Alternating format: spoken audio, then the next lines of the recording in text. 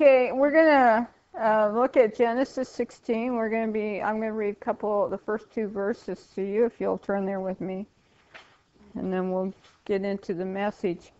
Now Sarai, Abram's wife, bare him no children, and she had a handmaid in Egypt, an Egyptian, whose name was Hagar. And Sarai said unto Abram, Behold, now the Lord, I'm gonna turn my page here. The Lord has restrained me from bearing. I pray thee, go in and unto my maid. It may be that I may obtain children by her. And Abram hearkened to the voice of Sarai. So, Lord, we just humble ourselves today before you. We thank you for all your love and your grace. We thank you for the examples we have in Scripture that we can learn so much from and glean from. And Lord, we just pray today that you open up our hearts and minds and that you will just impart what we need to understand about our own faith walk before you. And we just praise you for all the many blessings you've given us and for this opportunity to meet together and partake of the word together. And we just say this in your precious name, amen. Last week we talked about how God established Abram's real reward, which was God himself. And he gave him a token of his promise, which required Abram to become part of the covenant through sacrifice. Up until this time, it's all one-sided.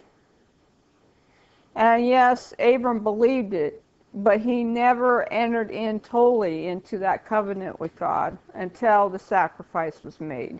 And that was showing that he was coming into agreement. Covenant involves cutting, so it often ends in sacrifice. And you know the story about the blood brothers. It's the same concept of agreement together in a very unique way. That's what the covenant pointed to. But when it comes to the faith walk, the first thing you have to be aware of, people, and this is so important, that once God establishes a matter by revealing his plan, the next thing that follows is temptation. And temptation is a testing, okay? And it always follows. We want it all to fall into place. And God shows us things, our calling, our election, whatever we want to. But guess what comes? It's that temptation. That temptation. And so what we're going to see is the temptation. And this is very important to follow this, because you can see yourself in Sarai. A lot of people, we'd like to give her a bad time. But you know what? She failed the same test many of us have failed. And we're going to talk about that pretty soon here. And so temptation always follows. Now, God established that the heir would come out of Abram's loins. Remember, he offered his servant.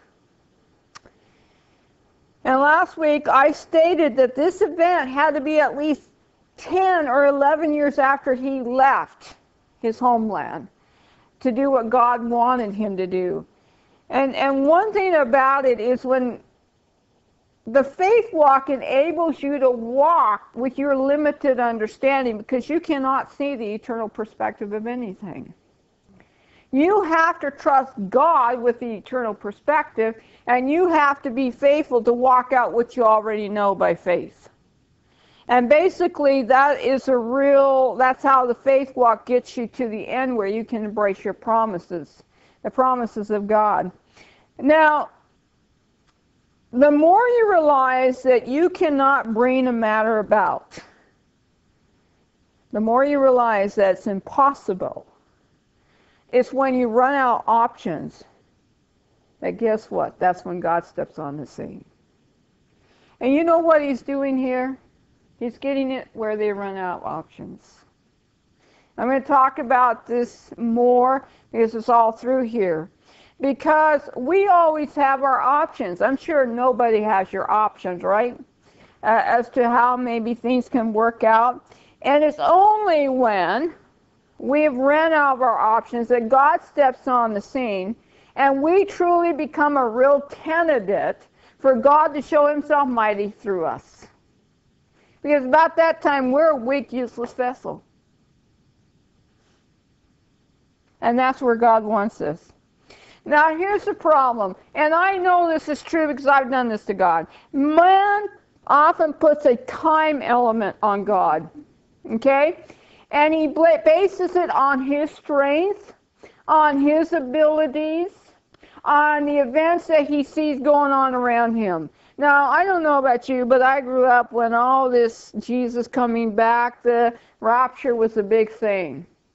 And most of you might remember the 1988 reasons God's supposed to come back Jesus was supposed to come back in 1988. He didn't come back.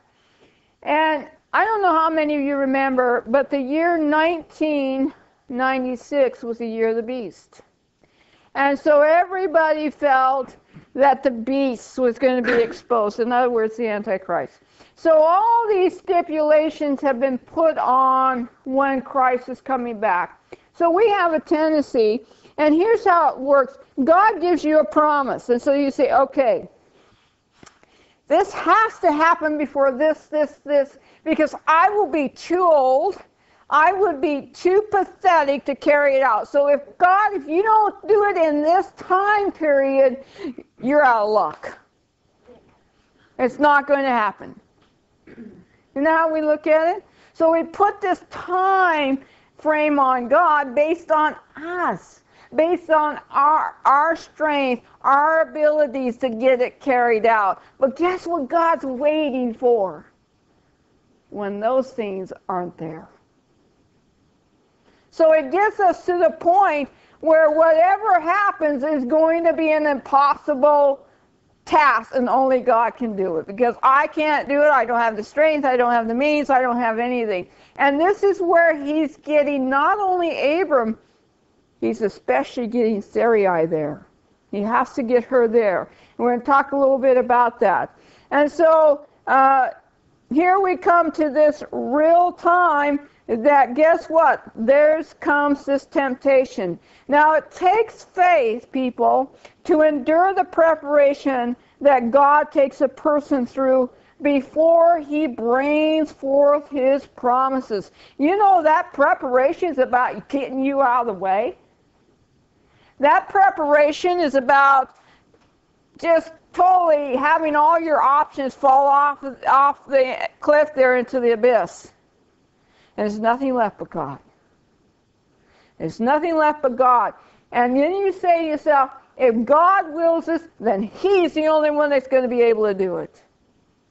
And we have a tendency to think, before we get to that point, oh, well, you know what? I can help God along. Isn't that how we think? Now, I thought that way. But God has to bring us through a preparation. And it's that faithfulness and endurance that enables the person to wait upon the Lord. But guess what? That waiting is the hardest test of all. That waiting is a time of preparation. Who wants to wait? And the more you wait, the more you see your strength and your abilities and all the things that you thought were possible begin to go out with the sea of time, don't we? That's basically what it comes down to. But that's okay. Anyway, that's what we are coming down to here. Because Sarai is going to be looking at all of this stuff, and she's going to realize that nothing's happening. Nothing's happening. God's not bringing in, the solution. He's not showing himself. And so she's at this place. Now, please hear what happens. In the time of waiting, which is the greatest test, this is when a person has a tendency to become impatient with God's timing. I'm sure you can't imagine that, right? Impatient with God's timing, okay? Because you don't see anything happen. And so you begin to look around for the solution instead of patiently looking upwards and trusting God with the solution. And you become anxious as you look around instead of look up. Because you are losing that expectation that God's going to bring it about because he hasn't brought it about according to your timing. You are looking at everything and the obstacles are getting bigger, not smaller. And that's what happens. We see the obstacles get bigger instead of smaller. So at this point, you're thinking, man, God made this promise, and, it's got to come about. So in our logic, we begin to look around for solutions, okay? Because we're just going to help nudge it along a little bit. Because after all, God needs help, right? Now let me tell you this much. Anytime man gets involved with trying to work it out, you know what he ends up doing? Accepting a counterfeit. He ends up settling for less. And a counterfeit will always be waiting in the background to take center stage. And that's what you have to understand. A counterfeit is very, very patient. And they're waiting for their timing. Do you realize that in America, what we call the inner core or the world planners have been waiting for a time when America's environment would allow them to put the biggest imposter in the office of the United States presidency. His name is Obama. And they did it because the American environment has been prepared to accept the counterfeit. When they were looking at the situation with George Bush, they were becoming anxious. America was becoming anxious because we weren't going forward. Give us a solution, give us a solution. And the world planner says they'll accept the imposter. They'll accept the counterfeit because they'll accept anything right now. And that's exactly what's happened. Because you know why? When you get involved, guess what goes down the tube? Your discernment, your standards. You're going to be prepared to compromise is what you're going to do. You're not going to hold up that high standard because it's not the standard anymore that's important. It's getting the solution. It's taking care of this that's irritating you or taking care of something that isn't changing anything. And you know what? I'm going to tell you this right now. We've walked the faith walk. That is where God's going to get you. He's going to get you desperate. And that's where the test comes in for every one of us. Are we going to do it our way and accept the counterfeit? Or are we going to wait for what God has for us? We have to make up our mind. Because I'll tell you something. Anytime a counterfeit's involved, it's going to be a disaster. Now, we see that Sarai was tempted in this way. She was past the age of childbearing, and she felt that God had kept her from having children, okay? So she felt there was something there between her and God, most likely, because it was really a very bad thing for women to be barren in those times. And they felt it was a punishment from God a lot of times. And so she looked at this, she says, I'm getting past the age of childbearing, and God has kept me from having a child. And so she felt the need to help God along the way, using the cultural accepted practice of giving the slave in your place. And that was accepted in those days. And so she went to Abram, and the logic seemed reasonable enough to Abram, especially since Sarai was open and willing to offer her slave in her place to bring about God's promise. After all, there was no other way, right? And he hearkened unto her voice. Now, it's clear that Sarai was operating in unbelief. We can see that. And you have to realize she believed God as far as Abram having descendants. But she could not see herself as the vessel in which God would accomplish such a task. After all, God had kept children from her. It must have been a reason for that. Maybe she was being punished. We don't know how she thought, really. But what she didn't realize is that God brings forth the matter in His timing when man cannot have any part in it. When man is finally totally to that point where he's bankrupt and the only one that's going to change the whole scenario is God Himself. Sarai wasn't there yet because she still had her options. And people, as long as we have our options, that's what we're going to naturally fall back on. All our logic, all of our reasoning. Now, God's timing may not fit in man's logic or his time frame, but his timing ensures that when it's brought forth, it is God's doing and not man's doing. That's what's going to be sure of. No man is going to get glory or credit for it, because it's going to take a supernatural act on God's part to bring it forth. Therefore, only God gets the glory. That's what people don't understand. You see, faith allows God to bring you there, and you still trust His character, that no matter what, He's going to bring forth His promises. It doesn't matter what you see or don't see on the horizon. God's going to bring forth His promise. I believe that. See, that's what faith enables you to walk through. But you have to put your trust on God to do that. And Sarai was looking at the whole thing and said, look, it can't come through me, so it has to come through somebody. This handmaiden of mine, she's my servant, she can represent me.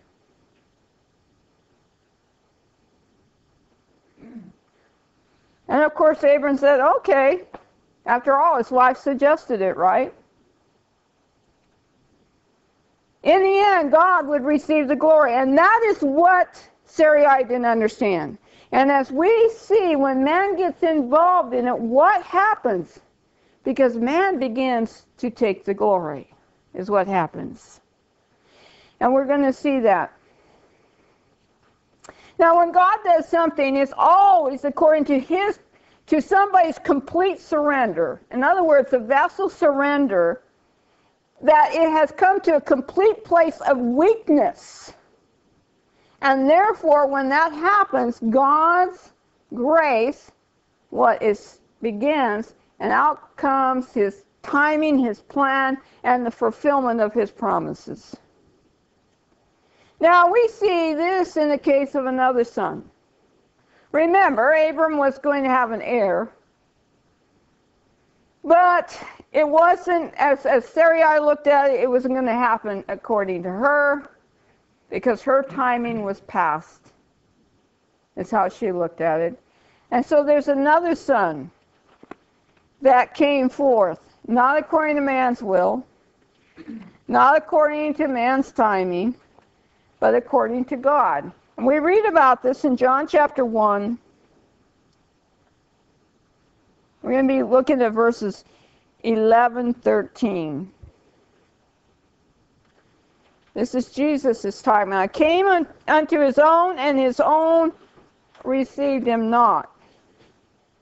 But listen to what it says. But as many as received Him, to them gave He power to become the sons of God, even to them that believe on His name. Now this is a big one, 13. Which were born not of blood. In other words, He didn't come from the loins of man, nor of the will of the flesh. It wasn't man involved, nor the will of man, but of God. And this was going to be the same thing for Isaac, by the way. Isaac is a type of Christ in this way. And You know, people were looking for the Messiah then, and how many people came on the scene and claimed they were the Messiah? Aren't we having that today again? Now, let's look at what it says back at 16. We're going to find out how long, what length of period that we're talking about since Abram left. It does tell you, and you will see my calculations were pretty right on, but I had to go backwards to get it. And Sarai, Abram's wife, took Hagar, her maid, the Egyptian. Now she was from Egypt, and who did the children of Israel later become slaves to? Egypt. After Abram had dwelt, how long? 10 years in the land of Canaan. 10 years. And he gave her to her husband Abram to be his wife. 10 years he had been there. Now, the number 10 means perfect order. It means perfect order. And that's a very important number to realize. Because why was it perfect order? Because everything was in order. Abraham was now involved in a covenant with God. Sarai was, in line, but she didn't understand that. It was in order, the way God intended it. Everybody was in their proper places, right?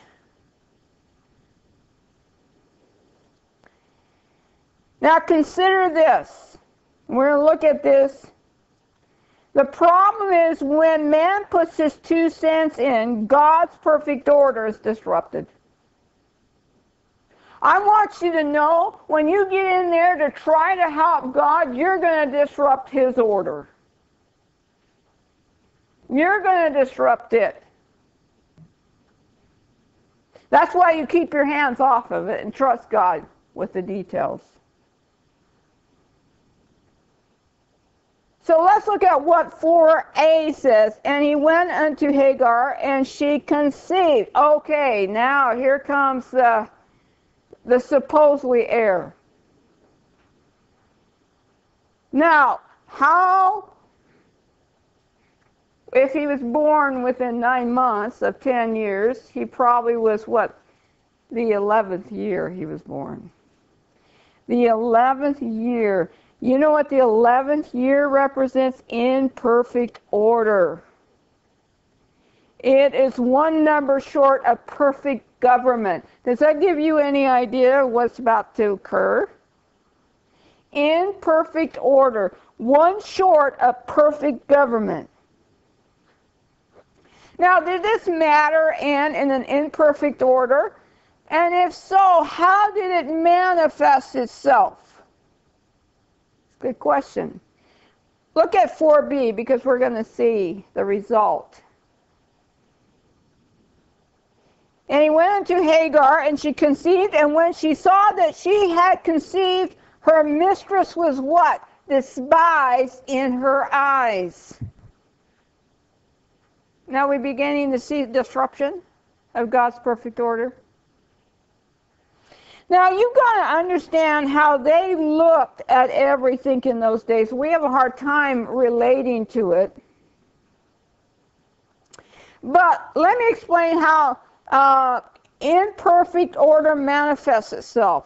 It manifests itself in a blatant disregard or disrespect of authority. That's how it manifests itself. All order is kept in line by authority. Every authority, every point of authority is in its right place. When you move that authority out of the right place, that's when you get this imperfect order because chaos steps in. Because it's that perfect order that keeps chaos from stepping in. When we look at our government, they situate 3 branches of government that keep check and balance so there would be no branch of government exerting authority, exceptional authority over the other 2. Because then you would cause a disruption of order. And that's what we're seeing today. And wherever there's disruption of order, it means there's lawlessness. because disregard towards authority means you do not honor or respect the laws. You don't respect the order of society. Today we have a disruption of family because children are not taught to respect the authority of their parents. As a result, they don't respect the authority of society, the police. And if you don't respect the authority of society, you don't respect the government officials over you. If you don't respect the government officials, you're not going to recognize and respect God's authority. It is a domino effect. And it falls right at the home, usually. Because when a home is out of order, you will see society begins to fall out of order. And when society falls out of order, then governments fall out of order. So here we have this disrespect of authority, meaning Hagar, a servant, disrespecting the authority of her mistress or owner. Now, what was she thinking? Well, she'd be probably thinking what most arrogant young women would be thinking. She was thinking, by the way, her name might give you some idea. It means midday flight, a stranger that fears. Okay? And you have to remember, Hagar was a servant, and she was never to replace Sarai, but to represent her. And her attitude is that she was all of a sudden, because she was now with child, the heir in her mind, she was replacing Sarai. In other words, she figured and assumed that Abram would prefer her over Sarai because she was pregnant. Now that would be natural, don't you think? Except that's not how it worked in those cultures. It didn't matter if the servant was pregnant. She was still a servant. She was still property. She was still a slave. Her status did not change. What her status did was give the possibility of her son being an heir instead of a slave. But she would always be a slave. That's how the culture had it. Here's the other point that you have to remember. Sarai would have to designate this child as heir. If she didn't designate him as heir, he would be a slave.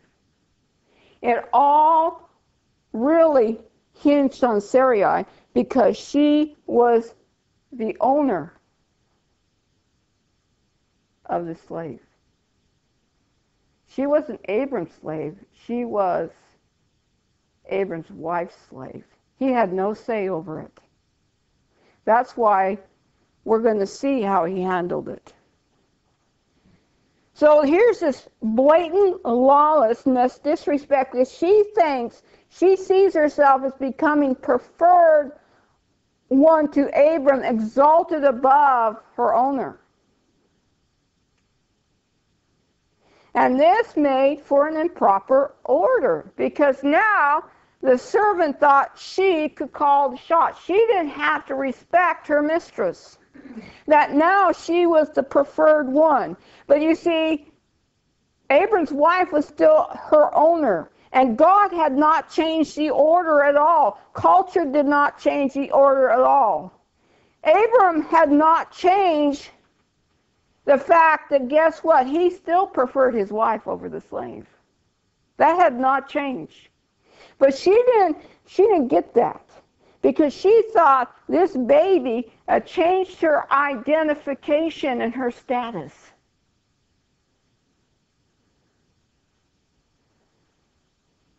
As I said, the unborn child's inheritance would be determined by the owner and not by Abram or his mother. It was not in Abram's court to call it. It all had to do with how his wife looked at it. Now that's very much to keep in mind when you're looking at all this. The true identification of the promised one. We're talking about Isaac being the promised one. The heir, in other words, we're talking about the heir, would be established by woman and not by man. That's something to think about. After all, and this is the reason why, the promised one would come through the seed of woman and not from man. The seed of woman and not from man. And we're getting another representation here. The woman would be the vessel for the seed. That's all Hagar was. She was a vessel for this seed of the promised one to be brought forth. She would represent Abram's wife, not replace her. There's a big difference. And through her, she would be the vessel in which this promised seed would come forth. That's what it was meant to be. But she took it that she was the great one. So here you have, this woman would be the vessel for the seed. Now the first promised son, Isaac, would come from a barren vessel. The second promised one would come from a virgin.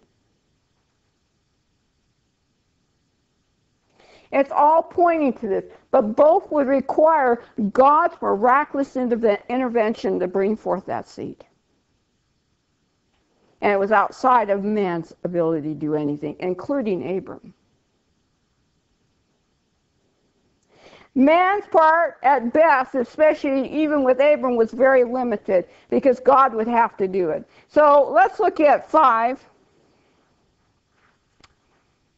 And Sarai said unto Abram, my wrong be up on thee. Because let's look at 4. She knew that her servant was despising her now. And so she says to Abram, my wrong be upon thee. I have given my maid unto thy bosom. And when she saw that she had conceived, I was despised in her eyes. The Lord judge between me and thee. She's asking Abram for a judgment call at this time. But notice what she said. She admitted that the imperfect order now that existed was her fault.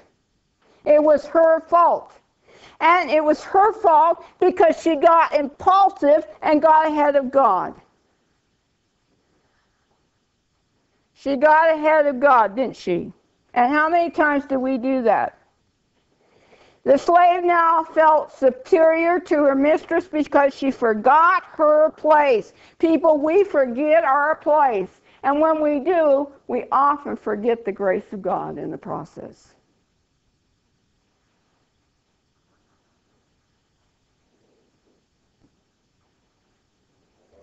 Now, this woman was still Sarai's property and had to answer to her.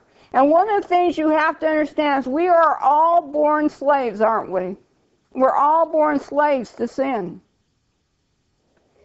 We must recognize our status in order to change our state. And that's very important. As soon as this servant forgot she was a servant, because she thought her status was changed, she failed to recognize her state wasn't changed. In other words, her inward thinking and her way of recognizing that she still was a servant. She still was a slave no matter what. We must recognize our status in order to change our inward state. And Hagar assumed her pregnancy would change her status, but she was still a slave. The challenge for all of us is, which master will we serve to choose? Which master will we serve to choose? Which master will she choose to serve? Let's See what happened to her, okay? Because then in verse 5, Sarai is saying to Abram, now you make a judgment. But Abram said unto Sarai, in other words, choose, okay?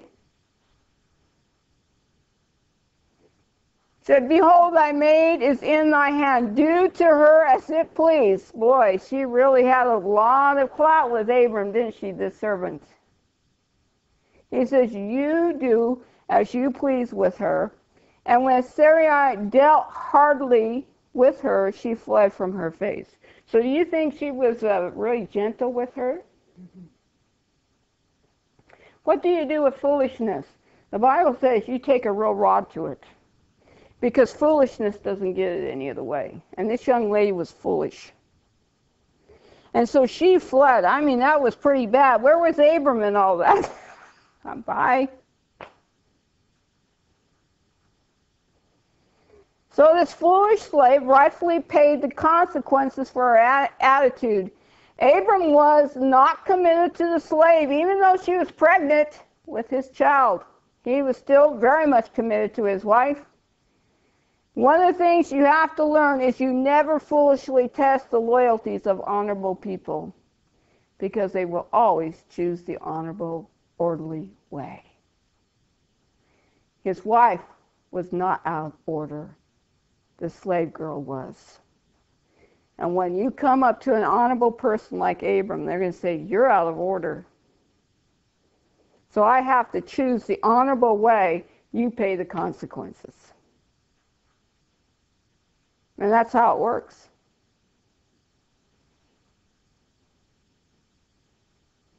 They will choose the way of order. Because if he let this lady all of a sudden step on his wife, what kind of order would they have in their camp? What would that be saying to the rest of the slaves? You can't have it. You cannot have that type of rebellion without causing rebellion to raise up in others. You have to deal with that rebellion in the way that the other slaves know their place too. One of the things about Jesus coming back and reigning in the millennium, do you know what he's going to use to reign with? An iron rod. It points to real chastisement against any disobedience or lawlessness. It's not going to be a slight tap. It's going to be an example to everybody else who disobeys and rebels. Because that's the only way you can keep foolish man in line. Whether we like it or not, that's the way it is.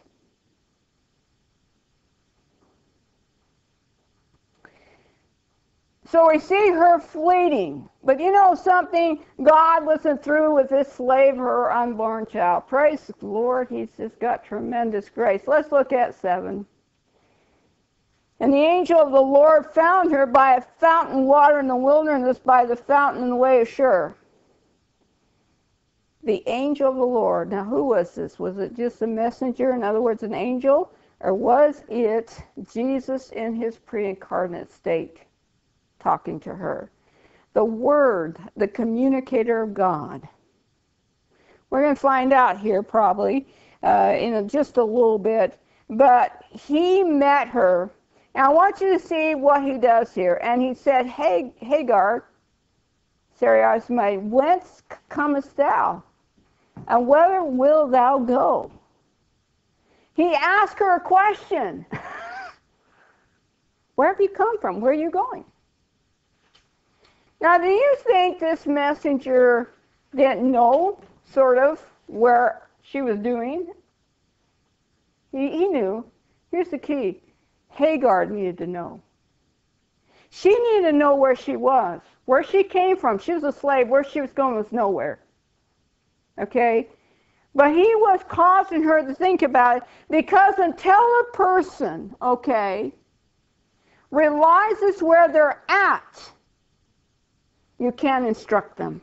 You cannot instruct them. This messenger could have not instructed Hagar until she realized where she was at. She came from this place where she was a slave, but she was taken care of. Where is she going? She has nowhere to go. She's a slave. She would be taken in as a slave again. That's the only way it would work. And so he's throwing this at her so she will take instruction from him. Because when you're in rebellion and being foolish, do you take instruction? No. It's only when you suddenly realize, oh, well, this isn't doing too well. I've just paid consequences. Where am I going from now? I'm still a slave.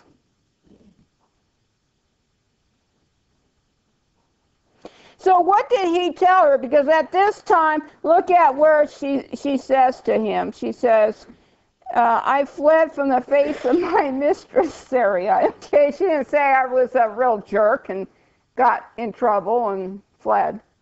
But she admitted that she fled from her mistress, okay, the one who owned her. Look at what the angel of the Lord says to her. This he gives her a command. The angel of the Lord said unto her, return to thy mistress, and do what? Submit thyself under her hands. Come back into order. Period.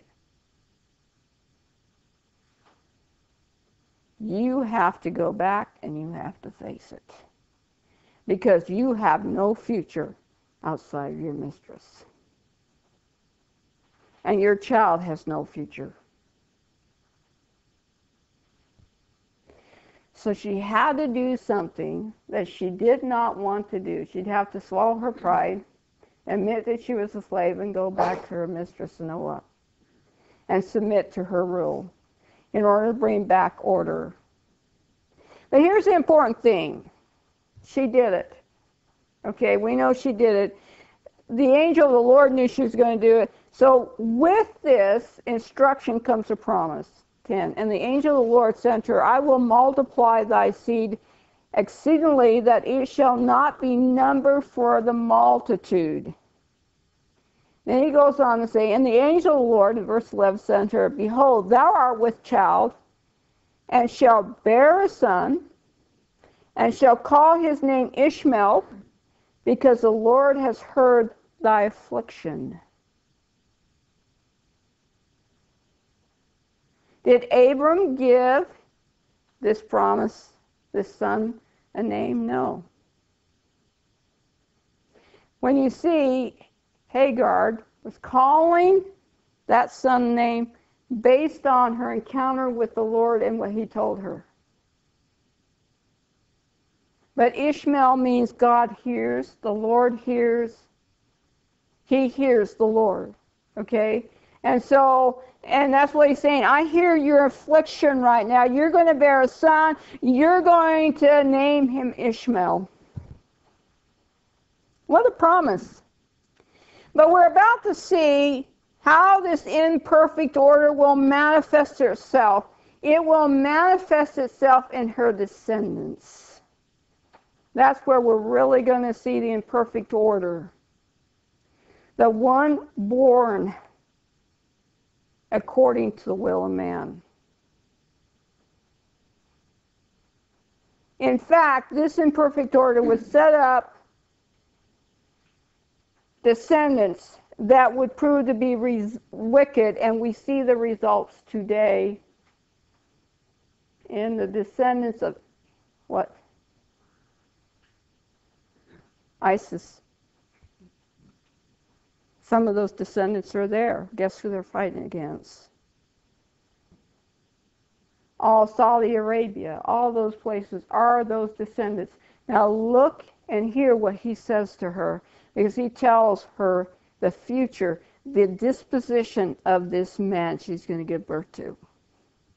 Verse 12.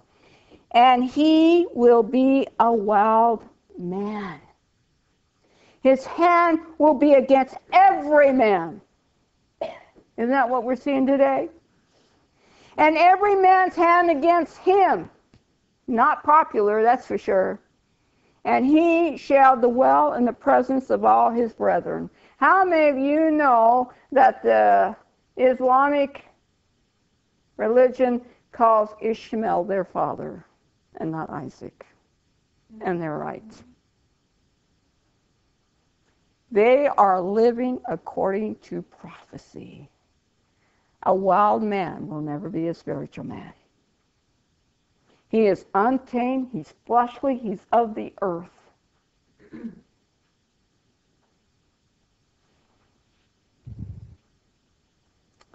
Now here we are given insight into the messenger itself. Let's look at 13. And she called the name of the Lord. Wow. She sees him as Jehovah that speaks unto her. And then she says, Thou, God, seest me. For she said, Have I also here looked after him that seeth me? In other words, I looked on God. She understood who she was seeing. She was seeing Christ in his pre-incarnate state. Wherefore the well was called Bir-lahai-roi. That's quite a name, but what it means, I'm going to tell you what it means here. It means a well or fountain of the living, And there's only one living God that we have, but it's a fountain of the living. It was between Kadesh and Beerah in the wilderness. Now 15, and Hagar bare Abram a son, and Abram called his son's name, which Hagar bare Ishmael. So that was passed on. No doubt either God told him or the woman told him what happened to her. So he confirmed that name, but it was given the woman first. And then it came down to man. Who gave Jesus, who received the name of Jesus first? Woman. So it's not unusual. And so it often comes down, who received the name of John the Baptist first? His mother. His father didn't believe, and then he says, do what his mother says. There's a lot going on here. But it was passed to woman first, and then man complied, of course. In the case of Abram, he did what was right. Now, Abram was 86 years old. Okay, and we're going to see this. And Abram was fourscore. Fourscore means he was 80. Because you take a score, it's 20 years. 4 of them would be 80. And he was 86 years old. He left when he was 75. And so it was, 11 years into his journey that Ishmael was born. The imperfect order, falling short of perfect government. And so through Isaac comes Jacob and his 12 sons of perfect government. But first comes the imperfect order to challenge what is perfect. The counterfeit always comes first, people, before the real thing. And the reason I'm saying that to you is because the Antichrist will come first before Jesus comes. That has always been the way things work. So in our fallen condition, our lives represents imperfect order. The proper authority is missing from those people who never come to Christ because of sin, and God is missing from their lives. We all have to realize that we have been identified as slaves from the very beginning, beholden to a certain master. But we have to choose which master we're going to serve, sin or God. We cannot always avoid people paying the consequences for sin, but we can avoid paying the wages for it, which is death. It's because of the true seed of woman, Jesus Christ, that our status has changed. But we must be identified. And what I mean, it's been changed from slave to children, from servant to friend. Okay, that is what Jesus really wants, is that friendship. Remember, Abraham, as we will see, was called a friend of God. That's where he really wants us to come. But because of the seed of woman, Jesus Christ, our status has changed. But we have to be identified to the promised seed, the promised Son, Jesus Christ, for us to avoid the consequences and the wages of sin.